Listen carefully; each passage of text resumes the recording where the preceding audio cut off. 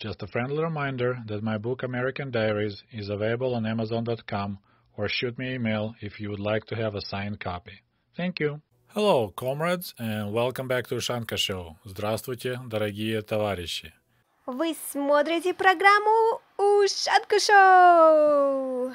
So, we are back to our cruise story, reading diaries of the angry Soviet wife about her trip in November of 1978, 2 weeks cruise in Northern Europe and France. So the next entry is November 8, and it seems like they traveled all day from London to Copenhagen. So Nelly writes that she went on the deck wearing her pantsuit, which is kind of interesting detail that she actually had. I'm not sure if she purchased the one or the one she brought along, but it was pants and some kind of matching top.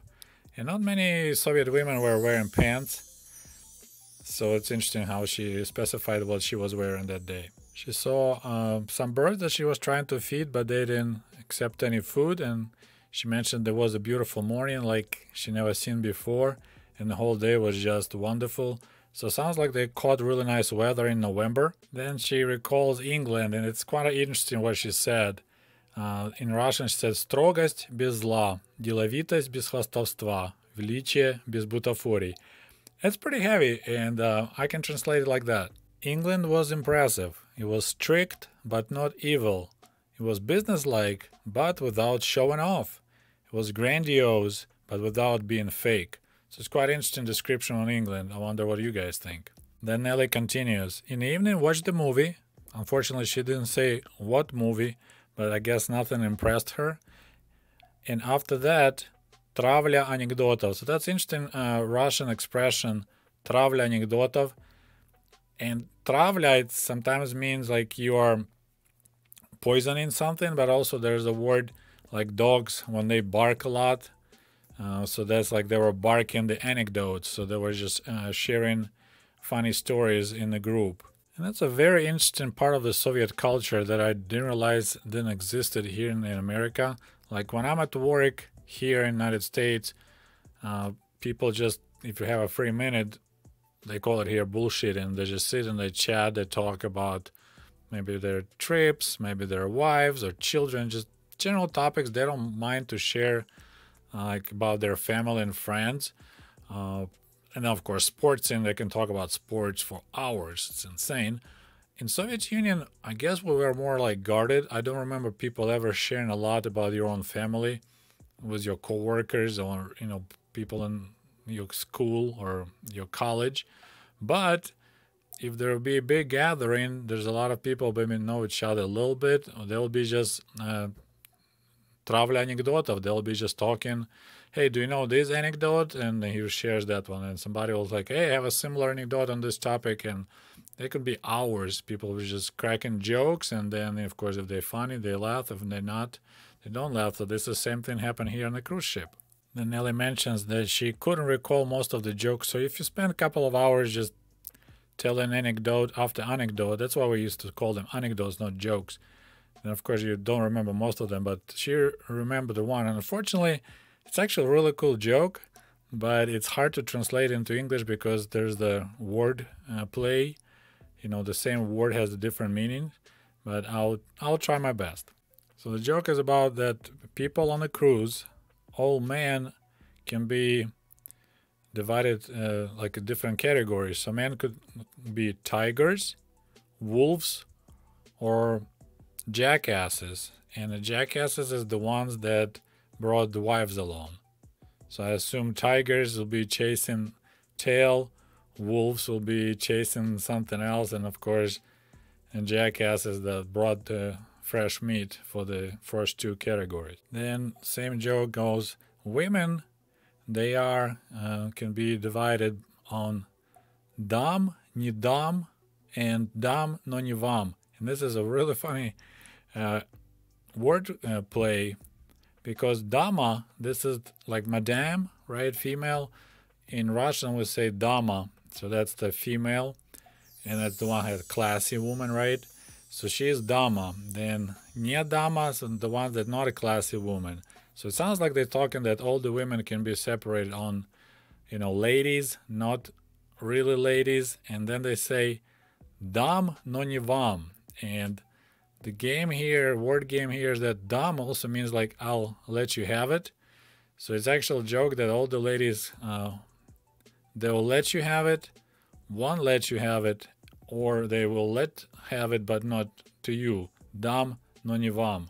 So unfortunately, it's that it doesn't work really well in English, but it's really funny joke in Russian. November 9, Copenhagen. We arrived to Copenhagen a little bit earlier than scheduled, and the ship was parked at the beautiful place, and we all took off right away, so they went on the shore. Then it goes interestingly. It says local businessman gave Ilya, so Ilya, I guess, one of the people who's in charge of this group. So local businessmen, entrepreneurs, предприниматели, passed Ilya the address where to go to visit. So that's what they suggest. Hey, that's where you need to go shopping. And Nelly continues, and listen very carefully what she says here. She's like, yeah, but first of all, we had to take care of our business before start shopping. Like everyone else, we are running around in order to sell our 2 bottles of vodka. We bought them in the bar of the ship.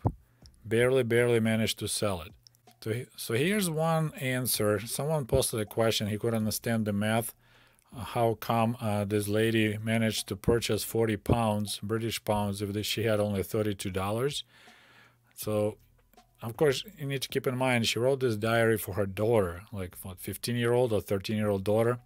So, of course, she didn't write a lot of specifics what they did on the cruise, besides looking at the, London and Paris.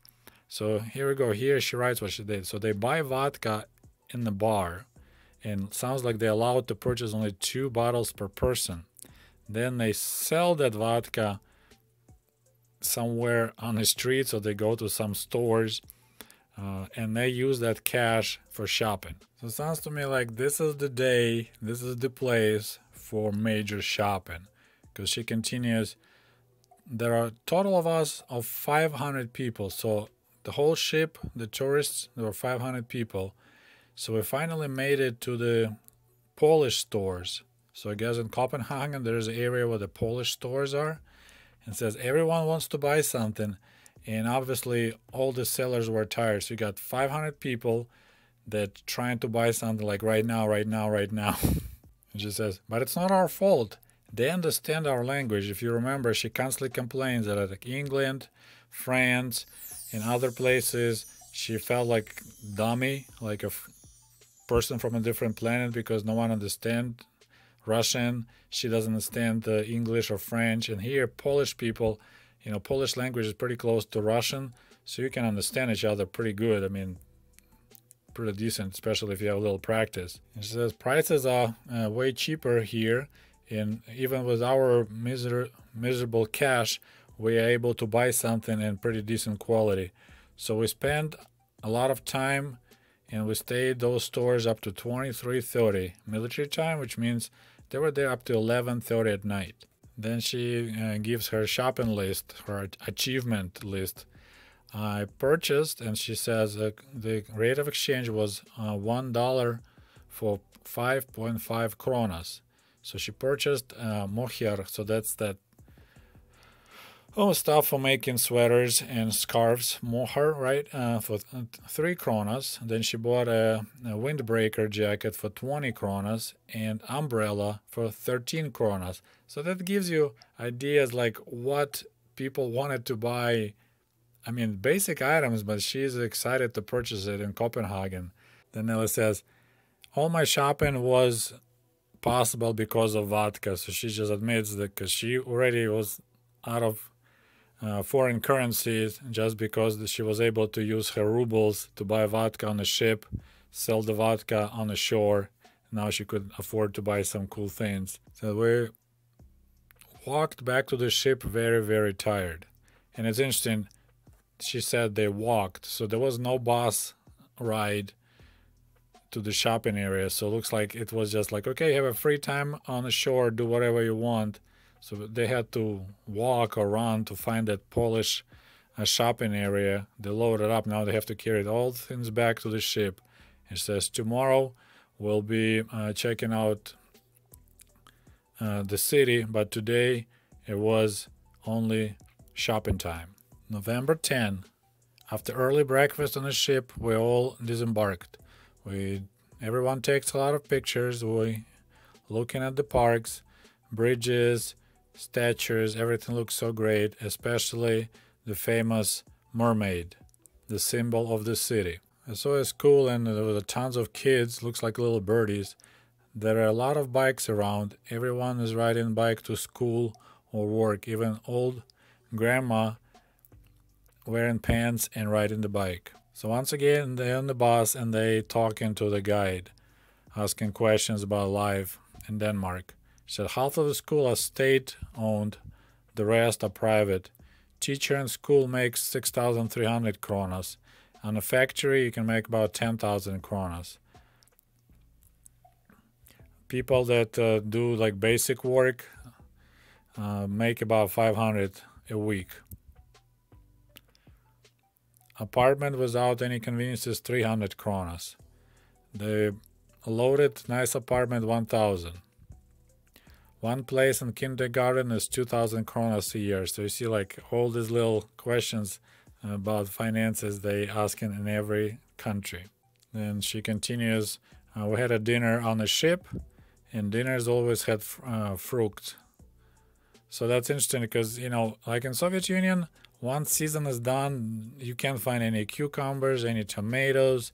Like, you gotta wait till the next summer to see tomatoes again. So we were really like vitamin deficient because you couldn't buy, or if you can, you need to go to bazaar and pay arm and leg for oranges from Georgia or something like that.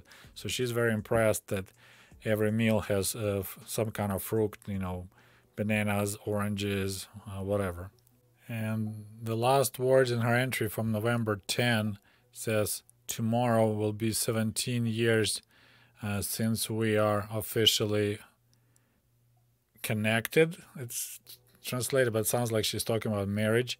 And she says engaged on the paper. So she considers her marriage failed, but it's 17 years since they married on the paper.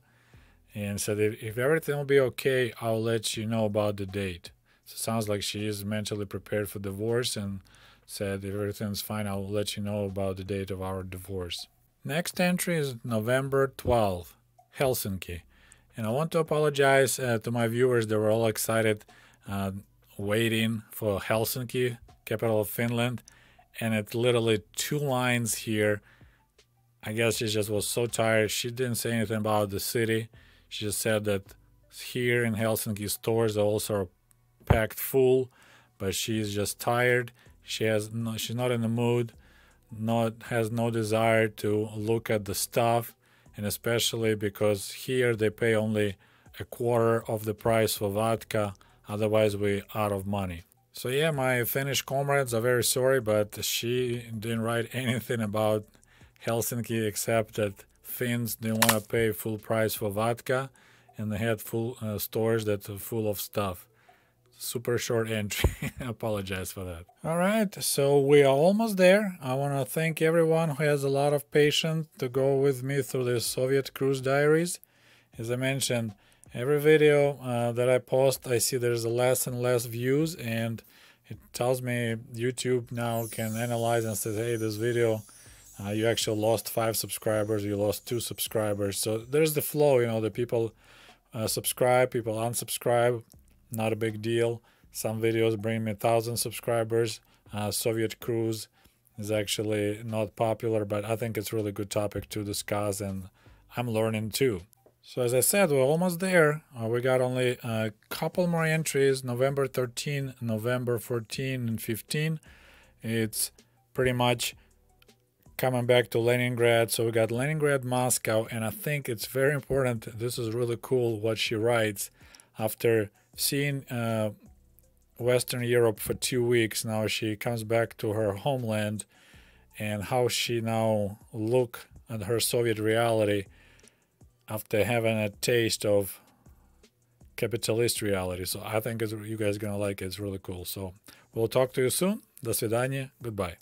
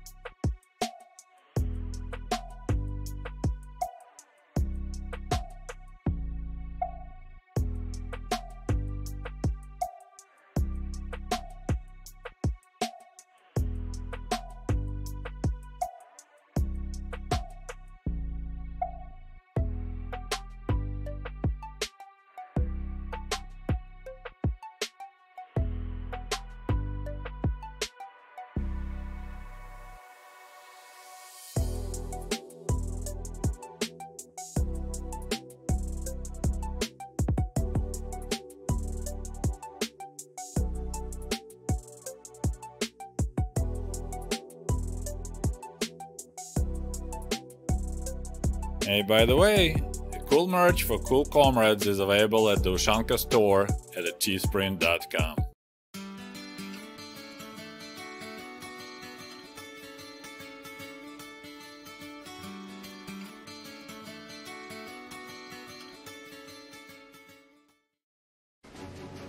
And if you love my channel and would like to show your support, please click on the link below this video and become the patron of the Ushanka Show.